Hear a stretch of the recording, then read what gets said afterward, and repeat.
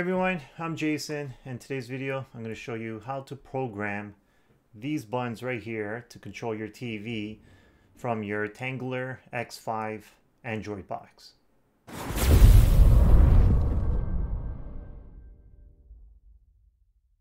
Okay, so in order to program these buttons, there's a couple things you guys need to know. For the volume, I got a Samsung remote TV. This is what I'm going to use to program this remote.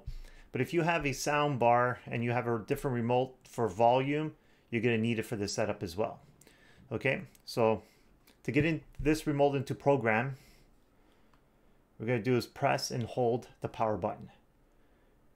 So the light that's blinking, we have to wait for it to become solid. There you go. So now we're in programming mode. So now we're going to pick the button we want to program first. In my case, it's going to be power. It's going to start to blink. Now you grab your remote, you're going to line them up, and now you're going to press and hold the power button.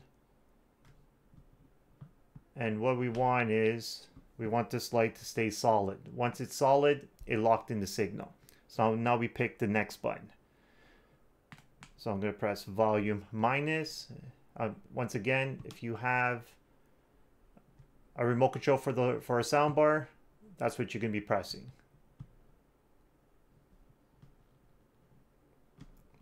Okay, it's solid. It picked up the signal. Next button, volume plus.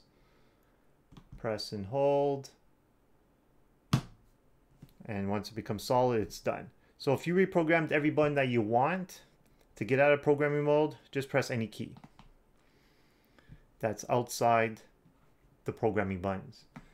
And that's all to it. So now this remote's all programmed. Bring it to your TV and test it out. That's all is to it.